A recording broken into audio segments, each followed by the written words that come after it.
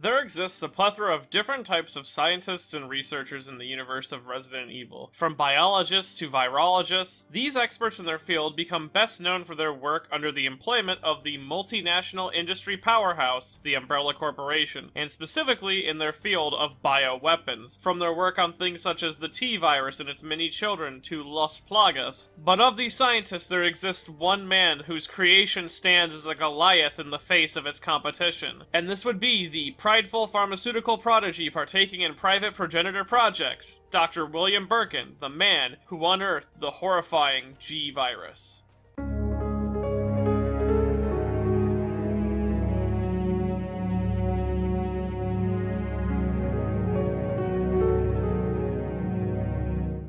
Dr. William Birkin is one of the major antagonistic forces and inciting incidents for that of Resident Evil 2, along with being a background figure and responsible for quite a lot that takes place in the whole of the Resident Evil series. From his rivalry and friendship with the famous Albert Wesker that ultimately resulted in Wesker becoming as powerful as he is, to developing a lot of famous monsters found throughout the series when he took up head as the T-virus project leader. Birkin might be one of the most important people to have ever worked for Umbrella, but due to the nature of his work and the prideful actions that he took in it, it ultimately led to him becoming the monster that he always was. Though before we get too into that, let's understand the origin of his name and design. Now, Birkin's human design throughout the whole of the series has remained basically the same in the majority of his appearances, with him being a relatively average-looking man with short blonde hair, except for in the very first game where he had brown hair, but so did Leon. He also looks a lot like a twist on Leon now that I mentioned him in design. At least to me, he's always looked like that. The one trait of him that becomes very apparent in the future entries is the bags under his eyes, which are apparent in Resident Evil 0 the most. Likely done in a way to show Birkin's almost tireless pursuit in his work, along with giving him a crazed expression even when he was human.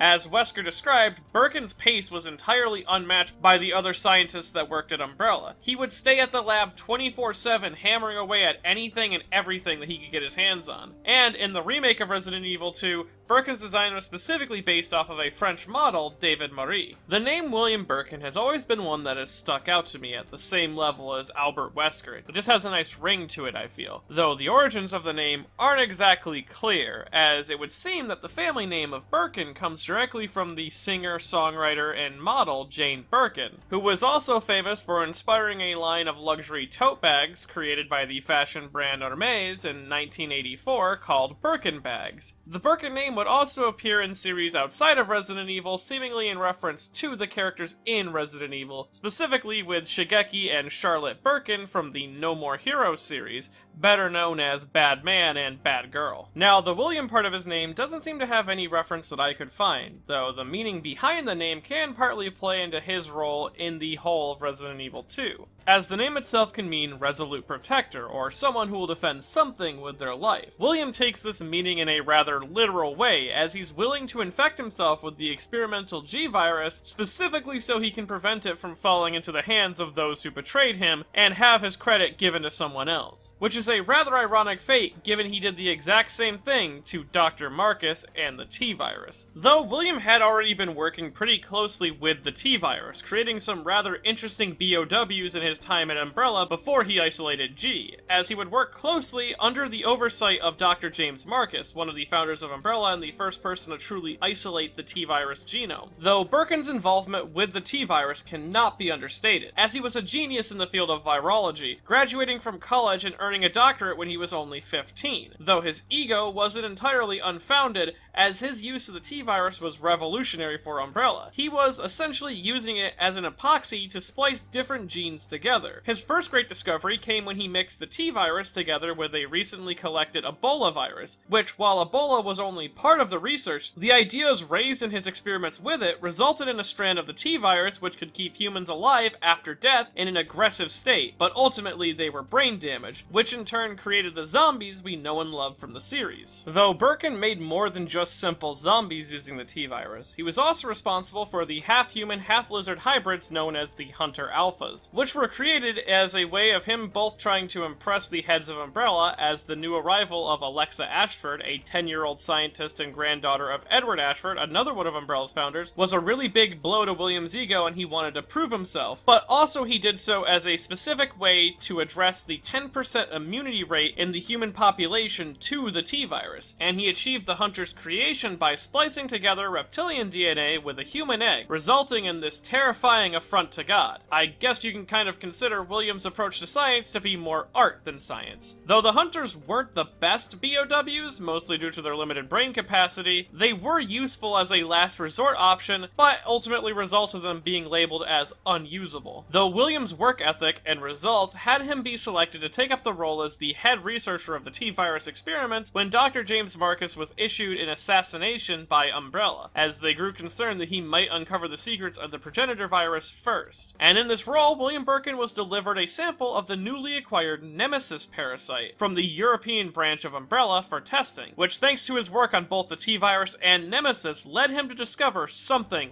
much more grand. His greatest work of all, G, or more specifically, the Goliath virus, shortened to the G-virus, as it was isolated by Birkin during his testing of the Nemesis alpha parasite on the progenitor virus test subject Lisa Trevor, who, when infected with the Nemesis parasite, showed signs of not only being immune to it, but also dissolving and consuming the parasite itself, allowing Lisa to evolve tentacles and begin to develop mentally. Birkin was amazed by this discovery and re-examined Lisa to uncover the G mutation, which was a mutant strand of the progenitor virus which excelled in rapid, almost uncontrollable growth that kept the subject alive beyond death and able to evolve quickly and adapt to any environment. Birkin then began extensive work on the G virus itself, being given a new lab to work in called Ness, located not too far from the Arkley mansion underneath an Umbrella testing site. He believed G would become far more powerful than anything the T-virus could possibly create, and could even be a genetic revolution that could kickstart the next stage of humanity. Though due to G's ability to mutate randomly without any form of stimuli meant Birkin needed to keep testing it before he could ever use it reliably. Thus, he took on double shifts at both the Arkley research base and the Nest lab. He was a genius who was unmatched in his skills, making him an asset that Umbrella could not afford to lose. Which was likely why they provided him so much funding and research equipment for G, as most could see that the G virus was almost impossible to use in any effective way. So it's almost as if they were allowing him to work on the G virus, hoping that he would finish it, but also using it as a way to keep him working for them. Though soon, his past would return to haunt him, and so began his slow descent into madness. As while reunited with his friend Wesker, William and Wesker had a familiar face from the past return from the dead. This being James Marcus. Revived by his evolved T-virus Leech Queen, Marcus released the T-virus into the surrounding Arkley area and attacked an Umbrella-owned train as a way to blow the lid on the entire business and all their shady dealings, and to get revenge for them killing and stealing his research. Though Birkin pulled the plug on everything, detonating the research lab self-destruct and returning to Nest. All the while, Wesker was mobilizing stars to infiltrate the Arkling mansion, a separate research lab near the one that Birkin had just blown. Wesker was doing this in order to get test data for the Tyrant project, also that he could jump ship from Umbrella. Birkin agreed with his sentiment and decided that he would finish up research on G before he would attempt to leave Umbrella himself. But he did offer his friend an alternative solution that would help him escape Umbrella, giving him something called the prototype virus, which was a test virus that would artificially kill Wesker before reviving him stronger than he ever was before. After this, Birkin returned to his lab in Nest, now armed with the knowledge of Marcus's return, and the soon-to-be Arkley Mansion incident spelt disaster for Umbrella. He also caught wind that the higher-ups at Umbrella were very upset with the news of the Arkling testing site being destroyed, and now knew that there was a target on his back, since Wesker was now classified as KIA. Thus, he needed to finish G before he ended up like Marcus. So he continued his work on G tirelessly, and his pace increased so fast actually that Birkin was using and disposing of test subjects so fast that Nest couldn't dispose of them correctly, which in part was actually intentional. as Birkin was trying to create a biohazardous breach that would slowly leak out into the city around his testing facility, which would result in an epidemic of T-virus infections. And while they were busy cleaning up that mess, Birkin would sell off G to the United States military for asylum for him and his family, likely hoping that the government would allow him to continue G's progress as well. Though history does tend to repeat itself, as Umbrella moles in the US military uncovered William's plan and deployed an Umbrella Security Service squad to not only retrieve the G-virus, but also William himself if they could. Though, in the encounter with Alpha Team, William was fatally shot due to his erratic behavior, and the team recovered G and left, leaving William to bleed out. But little did they know that Birkin still had a sample of the G-virus in his possession. Now filled with rage and a desire for revenge, Birkin willingly injects himself with the G-virus, beginning to quickly mutate into a G-mutant. Immediately, Birkin's bullet wounds healed over, but soon, G's rapid mutation would take effect, turning William's injured right side into a grotesque mutation, as his muscle mass rapidly increased so fast that it tore his skin right open, and the bones in his right arm continued to grow until it ripped through the fingers and became massive claws. Along with this, G also generated a massive eyeball on the front shoulder of the mutant limb, though the reason for this is actually unclear, and it would seem that this was an example of how the G-virus seems to randomly mutate in a way. Though, even though he was filled with rage, William seemed to be partly in control of this stage of his G growth, though he was subject to dizziness and needed to fight it off day and night to prevent G from destroying his brain. Though it is very clear that William sought out Alpha Team and then consumed the rest of the G-virus samples so that no one else could have them. He also is seen protecting his daughter in this mutated state, though this could actually be the result of another aspect of the G-mutant. But, in a way, him calling out to his daughter seems to be that there's still a little bit of Birkin left over during these stages. Though when he consumed those G-virus samples, he also released the T-virus throughout the sewer system, resulting in a town-wide infection. And during the half of the week that it took for the town to get into full-on outbreak mode, Birkin wandered the sewers for food and reproduction vessels, which in turn resulted in G-mutants living in the sewer systems itself. Though soon, Birkin would turn his eyes on his daughter Sherry, who the G-mutation found as a fit vessel for its own parasite so that it could reproduce and create a new, more perfect G-mutant. And this likely came when Birkin would begin to lose his fight with the G-virus's control, as he slowly found himself rapidly developing new limbs and body parts, resulting in the G2 evolution, as the growth has now resulted in the G-virus creating its own new head and brain to replace the old one, moving the body lower into its biomass and growing a whole new extra left side to replace Birkin's original. Though we would soon see another mutation occur when G2 becomes G3. The newly formed arms of G2 now move up the body into grotesque wing-like appendages, all while a new set of arms grow to replace them. Along with this, the faint signs of Birkin's original form has become nothing more than a face-like smudge on the imprint of the side of the beast. Along with this, the spiral of bones and teeth form a mouth-like ribcage on the front of the monster, and more massive eyeballs begin spawning all along its body, almost like biological mistakes. The G-virus's rapid growth is becoming too much for Birkin to handle, but still shreds of his memory remain. Though soon, G3 would begin to evolve again, its massive body now becoming heavier and demanding more energy to function. Thus, it changed to become a massive four-armed bipedal beast, with a ribcage-like mouth fusing with the new head's mouth to become a massive maw that could consume anything directly in front of it. This is also where we see the G-mutant become more beast-like in its movements and its actions. Interestingly enough, G4 is the stage in Birkin's boss fights that is the most changed from the original to the remake, as the original Resident Evil 2 had G4 be a direct result of overcoming G3's mutation,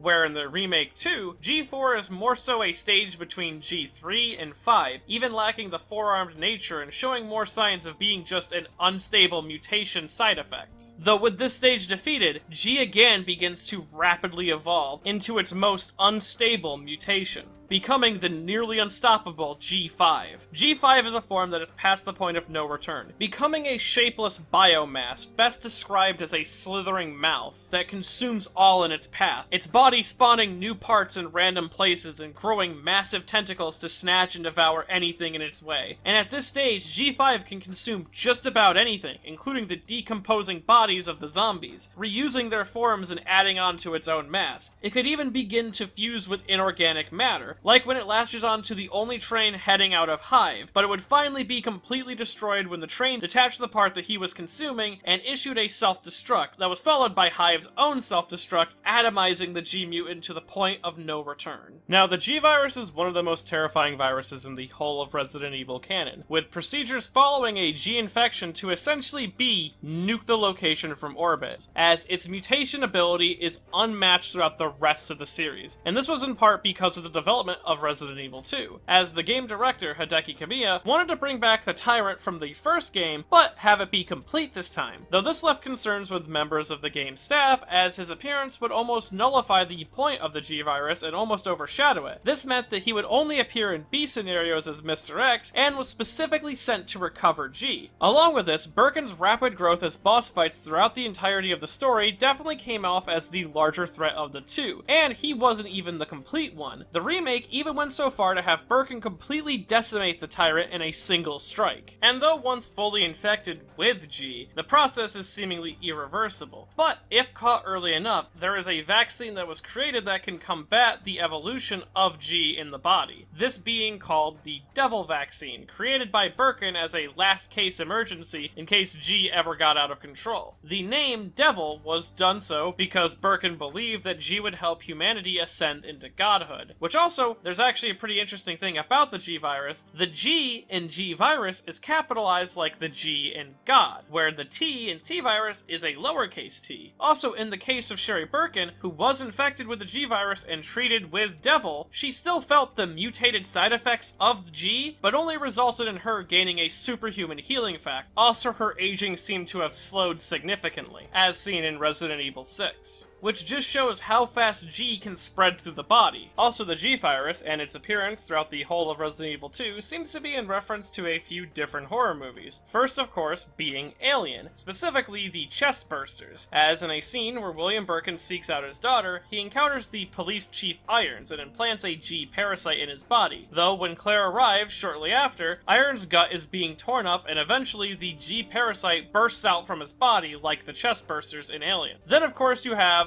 based on its constantly evolving nature, its need to infect and reproduce, and the weird biomass appearance that it takes on, I feel that William Birkin's G forms are all in reference to one of the most terrifying monsters in cinema, the Thing. Though the same logic applies to all the G mutants that Birkin creates and spreads throughout the entirety of the city. Also, the Thing and Birkin are both taken out in their final forms via a massive explosion. William Birkin is my personal favorite character in all of Resident Evil. His whole involvement with the series and the more important he becomes as each game expands on its lore is something that I took a lot of enjoyment in. Along with that, Birkin fits the theme of Resident Evil's major players all being some sort of super talented individual wrapped up in the same global conspiracy that is Umbrella. Plus, his almost gleefully evil nature at times and his crazy obsession with his work makes him such a fun and impactful character for just another lab coat grunt. Also, his impact as the massive G mutant who stalks the player really left an impression on me, and it would appear that Capcom also agrees with me on this front, as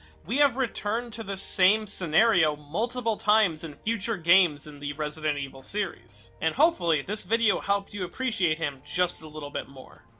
Now, if you enjoyed this video and want to see more videos like in the future, I have a Patreon at patreon.com/MeddyNotTheBadGuy. And if you want to infect yourself with the G virus, well, I hear you can get a sample of it via copies of Shimonetta, A Boring World with a Constant of Dirty Jokes Doesn't Exist, at buyshimonetta.com. Just don't tell Birkin about it.